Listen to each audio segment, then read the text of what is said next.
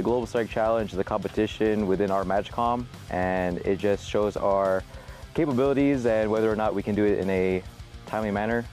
Here we train for speed, safety, and technical accuracy. So MUNS is going to be competing with a MAC buildup. Our MAC is our munitions assembly conveyor. We're also going to build 8x GB31 version 3s, our penetrator bombs, on that MAC. Then we'll move over here and do our Jazz and Breakout, which is our cruise missiles. We're doing 8 of those, loading them onto trailers, making sure they're ready to go to the flight line. And then lastly, we have a multiple choice test of 25 questions, knowledge based. This is my first time being picked for something like this, and I was really looking forward to being a part of it because I knew I was going to learn a lot, especially in my position where I haven't really had a whole lot of hands-on experience with MUNS.